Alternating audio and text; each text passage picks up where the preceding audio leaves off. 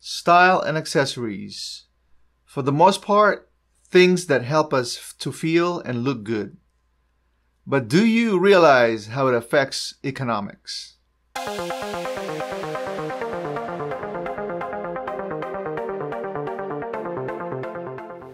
Hello and welcome to Stylish Grease Monkey. I'm Chris Stone and I make videos of men's style and grooming at least twice a week. Thank you to my returning friends and I appreciate your support. For those of you that are new to my channel, check it out. And don't forget to support my growing channel by subscribing and hitting the notification bell. Public Senate reports by February of 2019 that consumers spent nearly $300 billion on apparel and footwear in 2017. Let that sink in for a minute. Fashion is a highly sophisticated process and rakes in a whopping $2.5 trillion per year as a global industry. This encompasses everything from textile and apparel brand to wholesalers, importers, and retailers. In the United States, the fashion industry employs more than 1.8 million people. Well, that was before the pandemic. Statistical data relies on long-term data, so we will more than likely not realize the ramifications of the pandemic to this industry until a year or more down the road. I love the fashion and apparel industry because I am a stylist, but have not realized the enormous impact of this industry to the world's economy until now. Two countries have the largest impact on the world's apparel market in terms of revenue, and that is the United States and China. According to Statistica, it was estimated in 2017 that apparel market grew by approximately 5.46% from 2016. Not surprisingly, further growth was forecasted for the 2018 and 2019 years, with a peak growth rate of around 6.2% expected by 2020. So what is driving this growth? Access to apparels are even easier in today's technological advancements.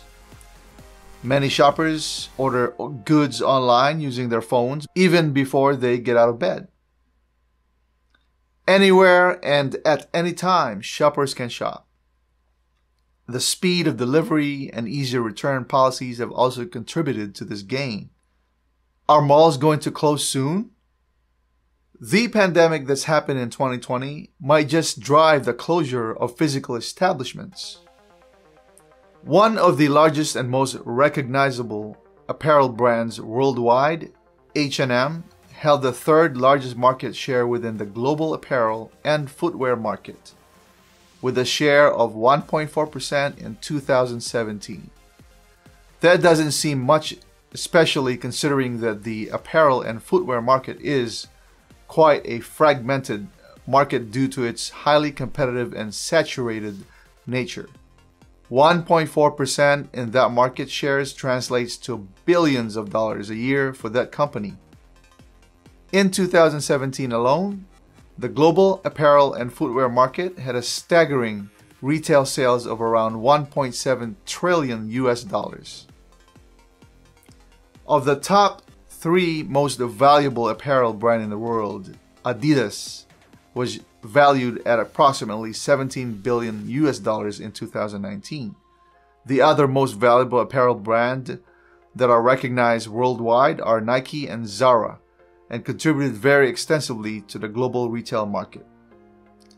Some companies combine retail, manufacturing, and design and rake in even more financial success. Examples of these companies are TJX companies and Inditex, whose brands include Zara and Bershka.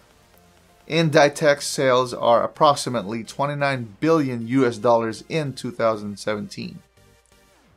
In 2018, household consumption expenditure on clothing and footwear in Europe, specifically in the United Kingdom, totaled to approximately 76.3 million euros.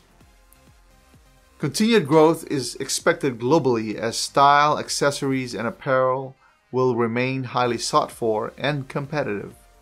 Having speedy access to the information as well as satisfaction is here and it will not go away anytime soon.